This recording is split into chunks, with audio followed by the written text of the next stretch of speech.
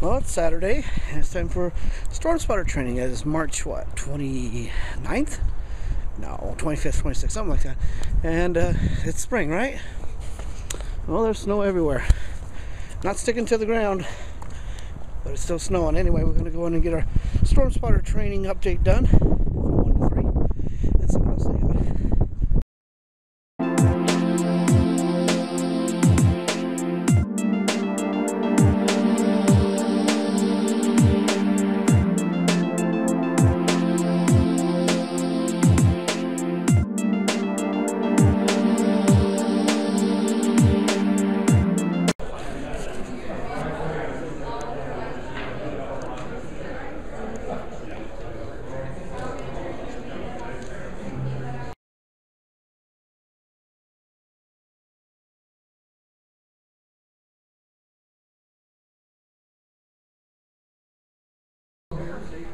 Let me tell you what the program is going to be. I'm Reynolds Davis, he's our GMD, and we'll talk more about that later. Brian's going to lead off with the spotter training. It should go for about an hour plus. How far, Brian? An hour 35 for central watches. When he gets done, Ken Dewey, whom you've all met, is going to tell us what's going to happen this year. He's going to give the forecast. So that should be worth a few laughs. I'm here in a blizzard, nothing to say. And following that, I've got a little thing on procedures and spotter points and whatever. So pay attention. We appreciate you for being here. Brian is QXF. And I think everybody in here has some words about that one also. So here's Brian Smith from the Weather Service, and pay attention.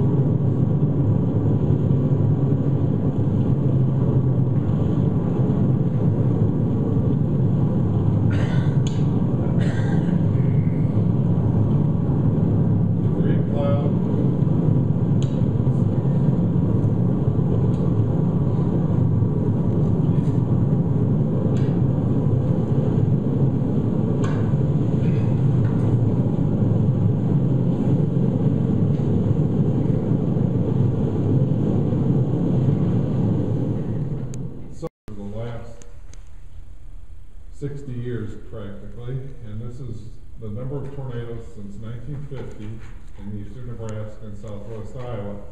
Normally we get about 17 tornadoes in eastern Nebraska and southwest Iowa, the area that we warn for, which includes 38 counties.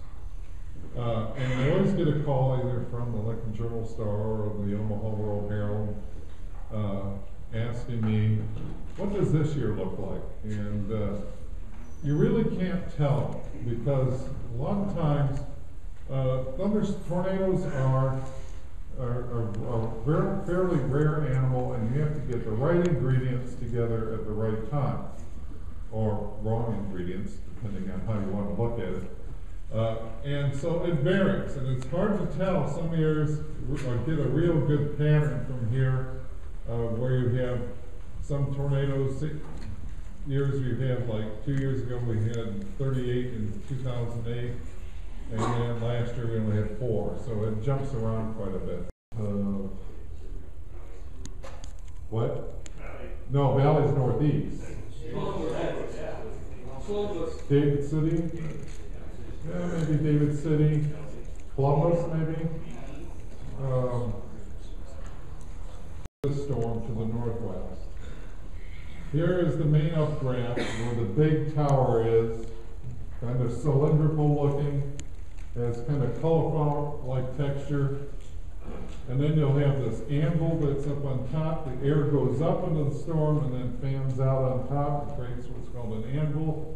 And then you have this bubble of cloud that sits on top of the anvil, which we call the overshooting top, because the updraft is so tremendously strong.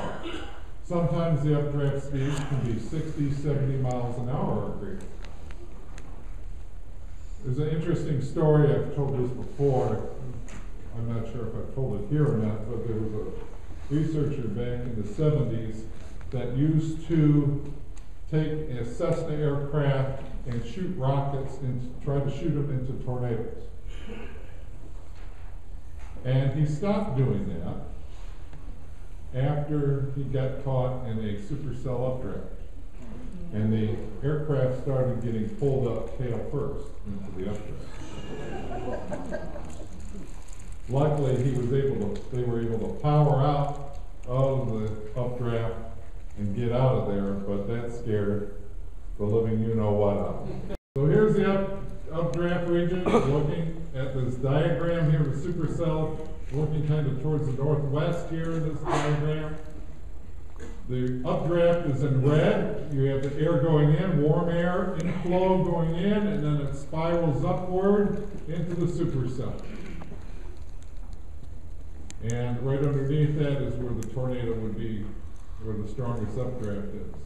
And then you see it fan out on top where the anvil is. The anvil is blown off to one side usually by the strong upper level winds that are well over 100 miles an hour, maybe 100 to 200 miles an hour. And then you have the downdraft here associated with the rain and hail. It's indicated by the blue arrow here, coming down with the rain and hail on the north and east side of the storm. Display or precipitation intensity display of the radar, which we call reflectivity. And you look at this cell and you see this storm and you see this big blob of red and orange. Where it's the darker red, a little bit of white in here, that's where the heaviest precipitation is taking place. Especially in a little bit of white here is probably hail. This is the main downdraft region of the storm on the north and east side of the storm. The main updraft is in this region here, where this notch is taking place. The air is rotating upward in this region here. That also forces some of this precipitation to wrap around as a backside here and form this hook. So this is the hook echo, as it's seen on radar. And the tornado forms at the tip of the hook down here. So starting out, we're going to look southwest here in the video here. This is the hook. And you'll see a multiple vortex tornado is more than one funnel rotating around each other.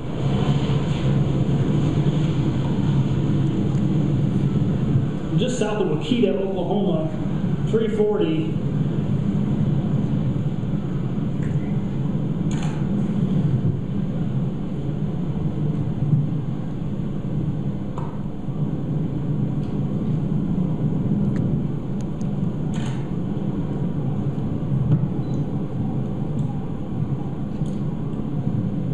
These storms are going very fast, 50 miles an hour on the ground.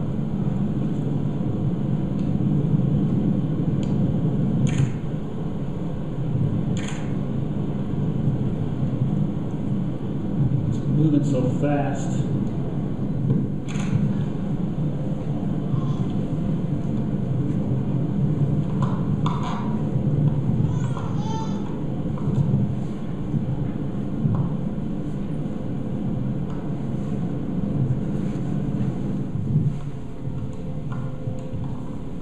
Eventually this tornado becomes a big tornado as it moves further east. So here's the hook. Here is where Mike is at, looking towards the west here. Here's the tornado track in white. Here's the Doppler display, the velocity couplet right here, intense couplet right there.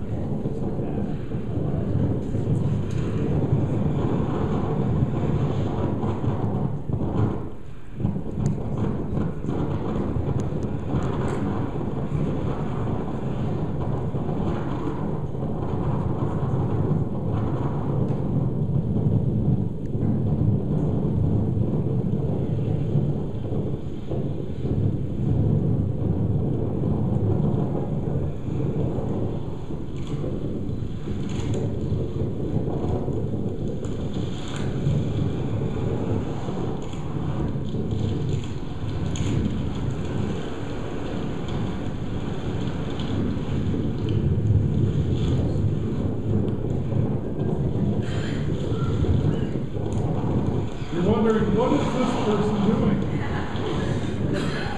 That person is Tim Samaras, who's a researcher, and his group has just brought some probes into the terrain.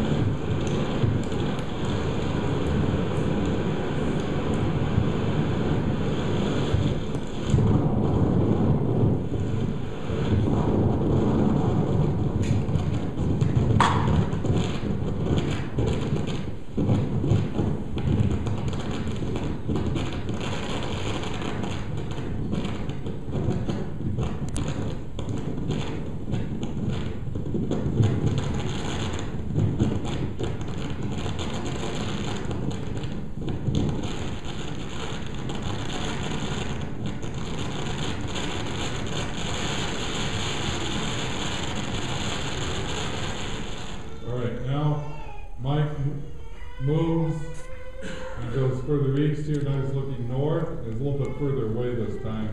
But you still get to see how big this thing is. It's probably half to 3/4 mile wide at this point. And also watch the parent rotation around the tornado up here, the larger scale where it's taking place. Now when you don't want to get too close to these tornadoes or the wall cloud, because on the south side of that, or on the south side of the hook, a lot of times you'll get a downdraft which we call the rear flank downdraft, and that's what he's experiencing here. And these straight line winds coming at you from behind.